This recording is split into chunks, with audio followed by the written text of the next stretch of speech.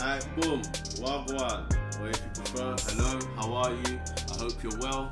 It's Kitmanaman, and I'm back again with another video. And this one is, where do I get my football shirts from? Cool, so listen, as always, before we get all the way into this, make sure you hit a thumbs up, you're dropping some gems in this one. Alright? Yeah? Subscribe to the channel because you know the content is good round here. Yeah? Turn on the bell notification so you don't miss an upload. And as always, just enjoy the video. And I always get asked the same questions, right? On my social media accounts, whether it's on Twitter, whether it's on Facebook, even in real life, people that know I collect football shirts always ask me the same questions, right? How do I spot fake shirts, and where do I get my shirts from?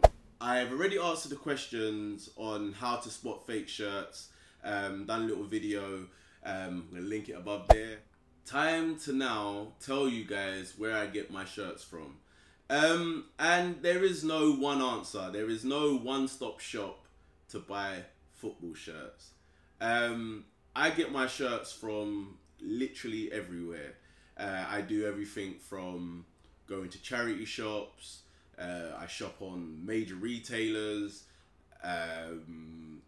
individuals, and I'll go into like everything and I'll break it down into little sections, and I'll have some recommendations. I would say for my collection, initially I bought a lot of shirts off of eBay. Especially at the beginning when I was just buying this shirt and that shirt, didn't really have any rhyme or reason or method to my collection. I just wanted loads of football shirts. So I spent a lot of money and a lot of time and bought a hell of a lot of football shirts on eBay. eBay is a good platform for buying shirts. There are a lot of fakes around, but you have to know what you're looking for and have little tips and tricks on what to look for. Again, I refer you back to that video where I talk about how to spot fakes.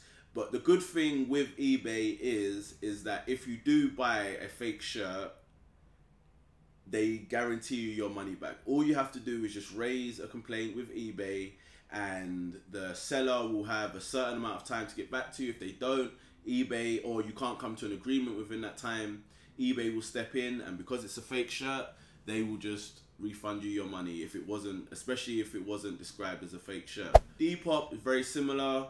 I tend not to use Depop that much. I have bought a few shirts from Depop, but I don't use Depop that much because there seems to be a culture on Depop where people do not put the tags, like the code numbers and stuff. So again, I refer you back to the same video on most modern shirts, especially from the three major retailers like Puma, Adidas and Nike.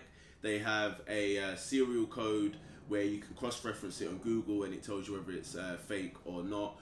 And I'm not too sure on Depop's money back guarantee. I think they do have one. I haven't run into any issues with Depop, so I wouldn't quite know. If anyone does know, let the people them know underneath. As I started to collect more specific items, I veered a little bit further away from eBay. I do still buy shirts from eBay, and I started to use the community, because the community of football shirt collectors is unreal. It is an amazing space, like a genuinely amazing space.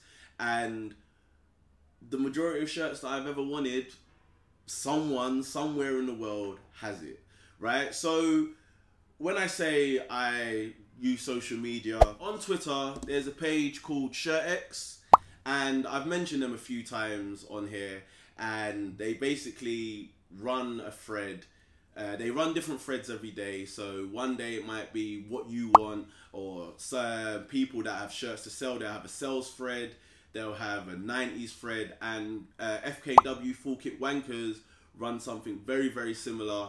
And Full Kit Wankers also have like a huge Facebook community, Facebook page that does the same thing, where people are trading and selling and buying and selling shirts all over. There's also like an Arsenal specific one as well, and I'm sure most other clubs, most other fan bases have one specific for their for their teams, where people buy and sell and trade shirts. I've actually got FKW and Shirt X as notifications, so whenever they post, it comes up. And they also, if you tag them in a lot of things, a lot of the time they will retweet your tweet for whatever it is that you're looking for. If you're selling, they'll retweet it, so it reaches a vast amount of people, and that seems to be a really good way to sell to buy shirts. What I would say is it can be a little bit of a minefield when it comes to paying for shirts and stuff. I tend to use PayPal a lot, and you can buy things, as a product. A lot of sellers will prompt you to do it as family and friends because they don't have to pay the fees, or you don't have to pay the fees, so it works out a little bit cheaper. But you are well within your rights to ask someone that you may not really know. If it's someone that's new to the community or someone that you're not too sure of and that no one's vouched for, I'd probably suggest doing it not doing it as family and friends. And I know a lot of people are going to get really angry with me now, but we're dealing with people's peace of mind. And on the few occasions where I have actually refused to pay to do friends and family, I have just paid the extra £2 difference or whatever it is for goods or commodities, I think it's called, just for a little bit of peace of mind. So if anything does go wrong, you can get your money back with PayPal. Also on the social media, especially on Instagram, there are a few accounts who often have shirts for sale. So accounts like Wise Out, all of these accounts and all these things will be linked below as well. So people like Wise Out, he has a Depop page, but I tend to speak to him more directly on Instagram. Gensocnation football shirts, he does some really quite premium shirts. He does a few raffles as well, which is something we'll talk about in the other video that I'm going to be doing, where we talk about the pricing of shirts. Fresh Shirts UK tends to have a lot of shirts for sale. Big Pete, again, has a lot of shirts for sale. Infinity Football Shirts have a lot of shirts to sell as well. And these are just like a small section of the people within the community that have like great shirts to sell. Also, we have the big boys where I buy shirts from. So you have the manufacturers themselves. So you have the Nikes, the Pumas, the Adidases. They talk more about this when we talk about the price of shirts, but there are deals to be had on those sites, especially if you're willing to wait a little while. Direct from the club shops is also somewhere where I buy shirts from. Well, I say club shops, Arsenal mainly, but I bought a few Dortmund shirts direct from the club shop. I bought my Ajax Bob Marley shirt direct from the club shop. And then Sports Direct I buy from. Yes, I know Mike Ashley is a pain in the bottom, but sometimes it is what it is. Kit Bag, I buy shirts from. Pro Direct, I get shirts from. Like, there are literally loads and loads and loads of shirts. And another good thing about the community is, if you're ever unsure about a particular website, just drop a quick tweet within the community, tag one of the people that I've just spoken about in or whatever, or just follow some people and get some people to follow you back, or just ask someone, can you vouch for this site? People say either, yes, this site is a legit site, or this site isn't.